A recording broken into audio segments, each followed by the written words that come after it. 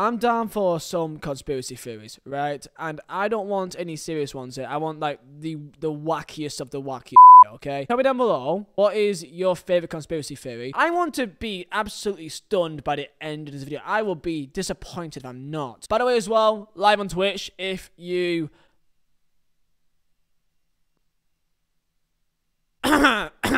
We got a banger here. Ready for this? Lionel Messi and Barcelona teammates sent secret signals to serious gun smuggling rebels during El Clasico. Claim State TV. What the f? Yo, do you play FIFA 22? Yeah. Is your team bang average? You absolute pathetic piece of... You're saying that to the viewers? No, obviously. Ah, okay. I mean you. Do you face teams like this? You can't keep getting away with it! Do you know there's a way to get coins? Why are you shouting at me? Then go to userbuy.com for the cheapest and most reliable place to buy your coins on FIFA 22. Link is down below in the description. And also use code Vizeh at checkout to get a discount. World's best footballer, Andres Iniesta and Pedro said to reveal best route for arms into country by their dribbling. What? Nah, I think this is actually the worst of the worst. We can't get any weirder than this. And I need proof of this, I think. The nation state TV astonishingly claimed. Oh my fucking god. So this is apparently so Messi had the ball here at the halfway line, which is clearly Lebanon. Clearly. If you don't see it, then you're a fucking idiot, right? Clearly, right? He's clearly in Lebanon here. And then he made a good little dribble towards Homs. In a perfect route, of course. You know, a bit right, left, right. Perfect, honestly. The perfect route. Then from Homs over...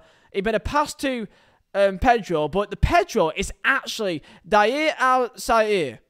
I'm pretty sure I've completely butchered that. But anyway, it's a clear and obvious pass, and that's the route towards Dair Al-Zahir. And then into the back of the net by Pedro, but the net is actually Al-Magadin. And that is clearly the best route to go and smug some guns. I'm pretty sure that's what it's saying. Fuck. Oh my god, there's actual screenshots. Andres Iniesta, starting of the move, is said to signify the arms being unloaded out of Lebanon. Yeah, we all can see it. At first, you had me confused, but now when I see this, it all makes sense. Honestly, it all makes sense, man. Messi's run through his Real Madrid opponent signifies how the rebels will face some obstacles until they reach Dair Al-Zahir. Yes, that is the obstacles in the way. Yes, the pressure by Xabi Alonso in the midfield actually means missiles. Exactly. Honestly, how can you be so fucking stupid and not believe what I'm seeing here? End move, the goal by Pedro is decoded as the arms being transported by bus to the final destination. I mean, if you don't believe this, then I don't know what to say here, lads, really. This is an actual, like, massive article. Like, this is a actual... Some guy went to fucking uni... for like 3 years, maybe got a master's in it or something in journalism, and then went to get a job at dailymail.co.uk and thought, back in 2012, let's do an article about a goal in the El Clasico actually means decoding ciphers to Syrian rebels. Honestly, man, I think my guy's a genius. He's doing things that I'm not seeing. No one's seeing. Drugs, essentially, boys. That's what I'm trying to get at here. Okay, next conspiracy. Oh my... Yes.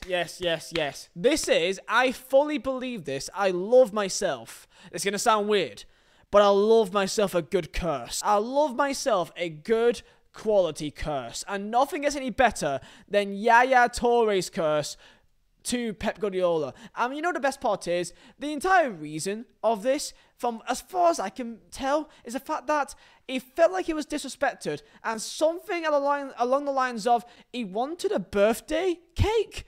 Am I being dumb, or is that part of the issue here, that he wanted a birthday cake? And because he simply didn't get a birthday cake and felt disrespected and didn't like Pep Guardiola, therefore he put an African curse on him. I swear to God, this is a genuine quote by Yaya Touré, okay? I mean, it has quote marks in it, so of course he can't make this up. Why would he possibly make it up? Quote says, I am sure that many African shamans will not let Guardiola win the Champions League in the future. It would be like an African curse on Guardiola. Time will tell if I am right or not. 4 years later, completely rational. You know, like, if you don't get a cake, African curse. You know what I mean, man? Like, I feel like we should all be taking a bit of a leaf from Yaya Touré's book here. Why can't we just curse more people more often. Like, imagine how scared you'll be. Imagine, like high school, bro. You know, there's always that one teacher that always gets a bit too lippy to you because they think that you won't do anything. Drop them an African curse and see what they say back. They'll be fucking trembling, bro. Please don't actually go around to schools and please don't go. No, please don't. I'm scared that I'm going to see a tweet in like a week time. Someone actually like declaring an African shaman curse on their like history teacher. I like this because there's really nothing to this. There's nothing bad to it. No one died. Okay, and so far it's lasted. Lads, do you remember? I don't know how old most of you guys are, so most of you may not actually even know. I mean, I imagine you should know. I was like 11, and even I didn't know what was really happening. I just saw the videos on YouTube. But this fucking octopus, has a conspiracy theory around it. You know Paul the octopus? So as far as I'm aware, the guy, well, I say guy, it's octopus, but like this geezer, okay, popped up during the World Cup, did some predictions. My guy got a bit hungry, and apparently made some correct calls. You know what I mean? My guy did some little things, and apparently got big numbers on YouTube. My guy is the originator of the trending YouTube. Okay, my guy built that from the ground up. So first things first, respect to my boy Paul. He's one of the real ones. He's one of the OGs. Apparently got 8 out of 8 predictions correct.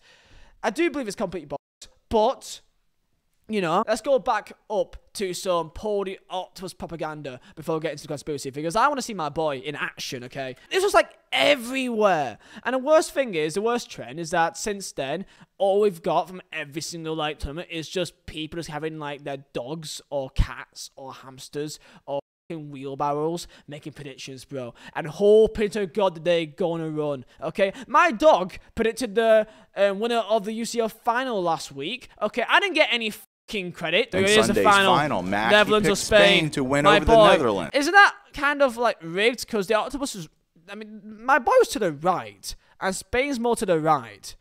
Isn't that rigged as I call a retake of this. Look at how my guy is all the way to the right. Of course, he's gonna pick the nearest one. Fucking rigged. Final match, he picked Spain to win over the Netherlands.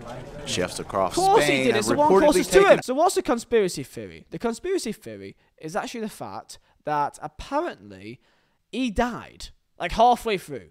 That Donny you just saw right there, that's not even Paul, bro. Okay, that's Dave. Okay, that's not even Paul. Apparently, the prediction is that apparently he died halfway through the World Cup. Director of a forthcoming thriller entitled Who Killed Paul the Octopus? For f***'s sake, man. The creature had really been dead for the last 3 months. She is 60 to 70% sure Paul had died in July and had been secretly replaced by his keepers. The reason why, explaining how such a deception could have been perpetrated, she added, octopuses all look the same. It is impossible to tell the difference. Right on. Right on. Honestly, I've never noticed a difference between one octopus and another. Right on. You go there, Zhao. So apparently, Paul the Octopus, that guy just saw right there, that's Dave, bro. That's not Paul, okay? You've been fucking pranked. Who killed Paul the Octopus? I want to see. Is this an actual, like...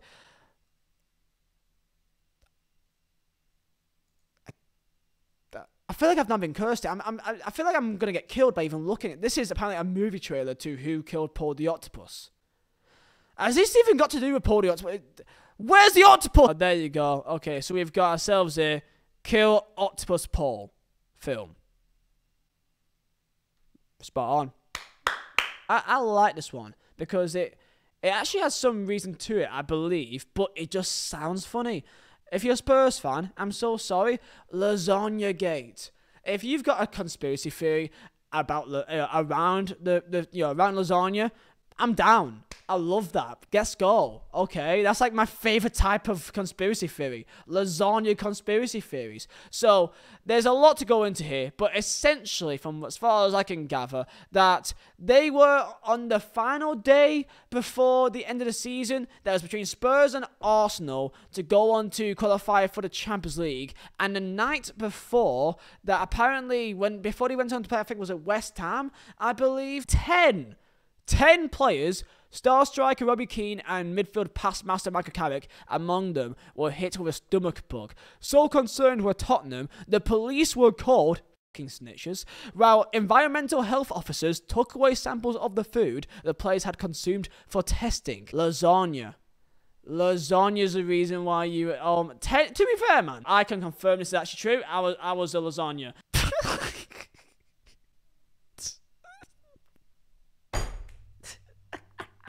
That's actually class. Prime suspect. Sources suggest Arson were behind lasagna. That's actually amazing.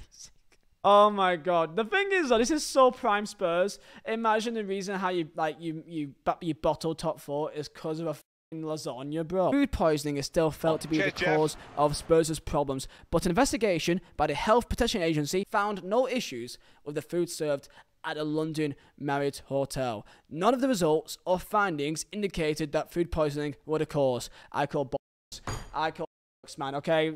Look at this man. Look at this man. You're gonna look at his face and tell me that he's not behind this. Look him in the eyes and tell me this guy is not behind this. I remember from like a month ago, and I actually put it as like the title of the video because it's like it's a nothing conspiracy. There's no real proof behind it. It's just the only explanation of how it actually happens. So the conspiracy theory is there's no proof to this. Just it must be the only reason. Maratta must be used for fraud or for tax evasion or for money laundering. It's the only reason why he's still at all these clubs. Okay, look at his history, bro. Okay, so Atleti to Getafe, but then Getafe to Real Madrid. Okay, cool. Then Real Madrid to Juventus, Juventus to Real Madrid, Real Madrid to Chelsea, Chelsea to Atletico Madrid, Atletico to Chelsea, Chelsea to Atletico Madrid, Atletico to Juventus, Juventus to Atletico Madrid. I know there's a lot of loans in there, but no, look at the loan fee, 20 million euros. That's fucking money laundering, bro. That's the only reason why he's there. That's the only way that in my mind it makes sense. There's no way that he's there for any other reason, bro, other than for some dodgy shit, okay? The cat curse of Racing Club. 7 dead cats curse. I feel like I shouldn't even get into this. I'm kind of scared. Curses and witchcraft. Okay, you got me on witchcraft. Okay, let's see what's going on here. It's got a cat in the thumbnail, so that's how you know that's a banger, okay? Boom! So in 1966, Racing Club, the Argentinian club, celebrated their title. Independent supporters broke into the home stadium of Racing Club where they proceeded to bury 7 dead cats. This so-called ritual was supposed to cast a curse on Racing Club. As silly as it may seem, it did end up working. Since that day, Racing Club was not the same. In fact, they were far from being Racing Club we were used to seeing. With each passing year, they somehow performed worse. So they got relegated into the second division in 1983. They faced financial problems, and they also declared for bankruptcy. In hopes to lift the curse, over 100,000 fans gathered and started searching the 7 cat bodies. Despite the massive number and extensive search, they only found 6 out of the 7 buried corpses. This is morbid as f***, bro.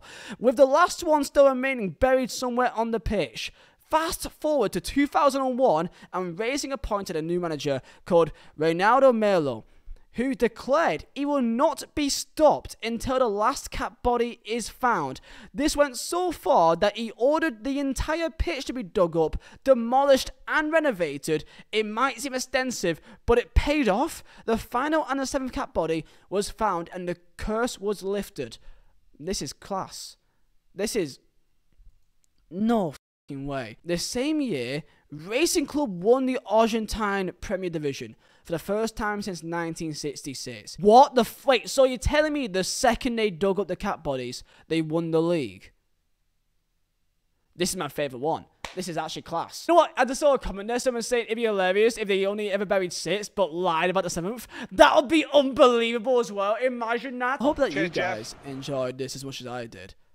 If there's any weird conspiracy theories that I've missed out on, tell me down below and we may do another video going into it. Because, I mean, I don't even know what my favourite is. I think my favourite has got to be... No, sorry, it has to be the Syrian rebels and the Barcelona move. It's got to be. It genuinely has to be. There's no way, bro. Tell me yours down below in comments. I'll see you guys next time. Please don't put a curse on me, though. I appreciate that. Cheers, lads.